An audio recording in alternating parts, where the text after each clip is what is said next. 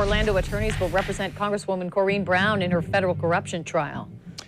On his firm's website, Mark Nejame is described as Orlando's own Johnny Cochran. David Haas also works for the same law firm. Channel 4's Lindsay Gardner covered a court hearing in the case today and just heard from Nejame about 30 minutes ago. Lindsay? Yes, Tom, Mark Nejame just texted me a full statement telling me he's known Congresswoman Brown for years. More on that in just a moment, but first I can tell you Nejame and Haas are now the defense counsel that will stick in this case. They are actually the third pair tied to the Congresswoman's defense, but now that they filed the official paperwork, they are the defense team moving forward. For Congresswoman Brown, hiring a new defense team means she was excused from today's hearing. Mark Nejame and David Haas will represent Brown in the federal corruption case tied to a questionable charity, the One Door for Education. Plus, Brown is facing tax charges.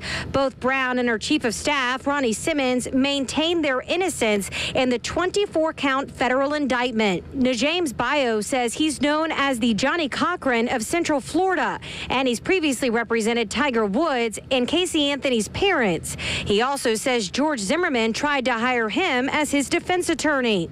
Haas's bio says he's a former federal prosecutor with experience in public corruption cases and complex financial crimes plus tax fraud.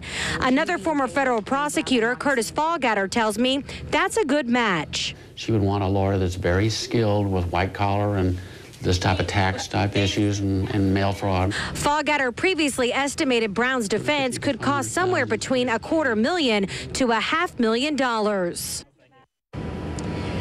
So I asked Mark Nejame what he is charging the Congresswoman, and here is his full statement to me. He says a discussion about our fee arrangement wouldn't be appropriate. I've known Congresswoman Brown for many years and would hope that the community she has tirelessly served recognizes the immense good work she has done for 2 decades. She is entitled to the presumption of innocence and vigorously denies any wrongdoing, which will ultimately be established. Also, a bit of courtroom drama today in court as well, tied to Brown's co-defendant, Ronnie Simmons, who was not in court as ordered. The judge actually had some discussion of possibly issuing a bench warrant for his arrest, but after calling for a brief recess, he got in touch with Ronnie Simmons, who was actually all the way in Maryland, as well as Simmons' new counsel, and decided this was a genuine misunderstanding. And Simmons' new legal team filed their paperwork an hour and 15 minutes late, but again, Simmons avoiding that bench warrant arrest. Reporting live from downtown tonight, Lindsay Gardner, Channel 4, the local station.